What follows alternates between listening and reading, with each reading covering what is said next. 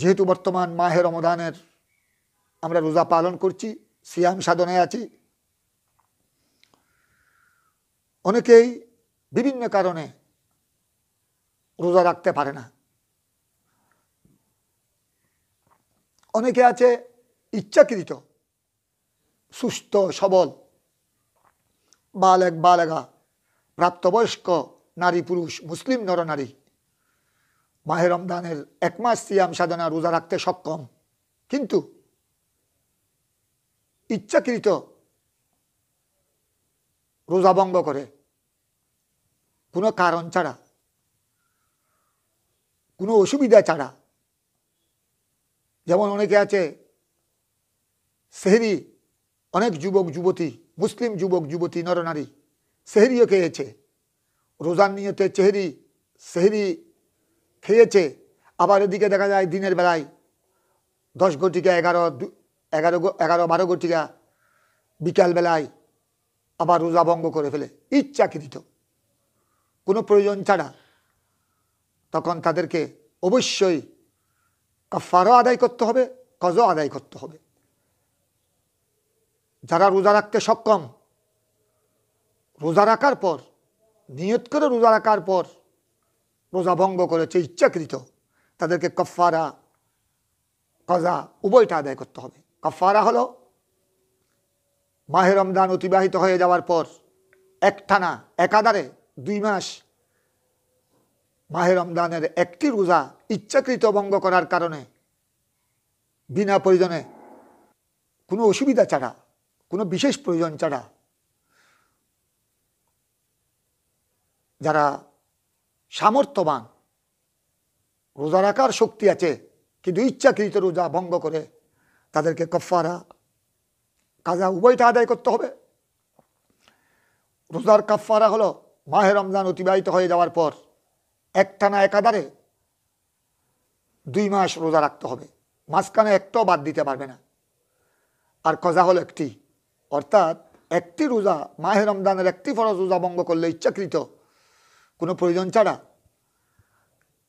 তাদের জন্য একটি মাহে রমজানের ফরজ রোজার বিনিময়ে, একটি মাহে রমজানের ফরজ রোজা ইচ্ছাকৃত বিনা প্রয়োজনে ভঙ্গ করলে কাফারা আর কজা বাবদ তাদেরকে 61টি রোজা রমজান অতিবাহিত হয়ে যাওয়ার পর অবশ্যই আদায় করতে হবে। আর যদি কেউ এভাবে যদি কাফারা আদায় করতে সক্ষম না হয়, বা কাফারা আদায় করতে গিয়ে একটানা একাধারে 2 মাস মাহে রমজান অতিক্রম করার পর একটানা এইভাবে একাধারে রোজা রাখতে গিয়ে যদি অসুস্থ হয়ে পড়ে, শারীরিক অসুবিধার সম্মুখীন হয়ে যায়, রাখতে পারছে না, তখন তাদেরকে অবশ্যই কাফারা বাবদ একটি মাহে রমজানের ফরজ রোজার বিনিময়ে 60 জন মিসকিনকে, দুবেলা 60 জন মিসকিনকে আহার দিতে হবে, খানা দিতে হবে, অথবা সেই পরিমাণ কাফারার নিয়তে টাকা দিলেও হয়ে যাবে। যে সমস্ত মিসকিন ফকির অসহায় যাকাত ফিতরা গ্রহণ করতে পারে তাদেরকেই মাহে রমজানের রোজার কাফারা আদায় করতে হবে। এটা হলো একটানা, যারা 2 মাস একটানা কাফারা আদায় করতে পারবে না, তাদের জন্য শরীয়তের আরেকটি বিধান হলো তারা 60 জন মিসকিনকে, 60 জন অসহায় মিসকিন, এতিম, গরিব, বিধবা, অসচ্ছল ব্যক্তিদেরকে, মুসলিম নরনারীকে আহার দিতে হবে 2 বেলা অথবা সমপরিমাণ টাকা। তো বর্তমান জনপ্রতি 60 জন মিসকিনকে জনপ্রতি এক ফিতরা আদায় করলো 70 টাকা, টাকা হিসেবে আদায় করলো রোজার কাফারার নিয়তে আদায় হয়ে যাবে। এই কাফারার বিধান হলো সে চরম অন্যায় করেছে, একজন মুসলিম নরনারী হয়ে, বালেগা হয়ে, সামর্থ্যবান হয়ে কেন রোজা ভঙ্গ করলো, ফরজ রোজা ভঙ্গ করলো, তার একটা শাস্তি, তাকে কাফারা কজাও আদায় করতে হবে। একটানা 2 মাস কাফারা আদায় করতে সক্ষম না হলে 60 জন মিসকিনকে 2 পরিমাণ আহার করাতে হবে অথবা সেই পরিমাণ টাকা দিতে হবে। এটা একটা শাস্তি, সাথে সাথে আবার আল্লাহর দরবারে তওবা করতে হবে। আর একথা এখানে স্মরণ রাখতে হবে, রমজানুল মুবারকের একটি রোজা এটা এত বড় গুরুত্বপূর্ণ, এত বেশি নেকি আর সওয়াব।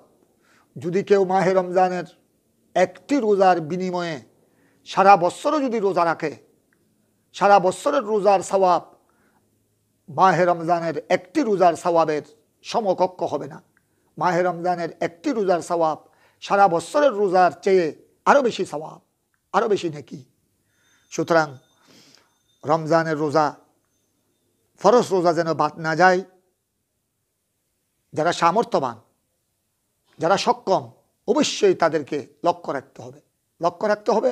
হ্যাঁ, যারা বিভিন্ন রোগে আক্রান্ত অথবা যারা মুসাফির, তাদের ব্যাপারে মহান রব্বুল আলামিন সূরা বাকারার মধ্যে ইরশাদ করেছেন, ফামান কানা মিনকুম মারিদান আও আলা সাফারিন ফাইদ্দাতুম মিন আইয়ামিন উখার।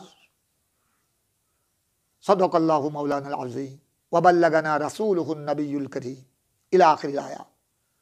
আল্লাহ তাবারক ওয়া তাআলা সূরা বাকারায় ইরশাদ করেছেন, যারা অসুস্থ,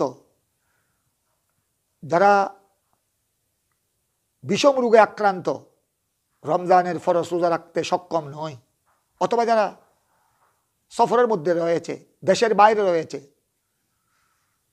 15 দিনের নিয়তে সফরের নিয়তে বাহিরে গিয়েছে, তারা ইচ্ছা করলে রমজানের ফরজ রোজা রাখতে অসুবিধা হলে তারা মাহে রমজানের পর অন্য সময়ে একটি রোজার বিনিময়ে, রমজানের একটি রোজার বিনিময়ে আরেকটি রোজা কজা আদায় করতে পারবে, তাদের জন্য অসুবিধা নাই।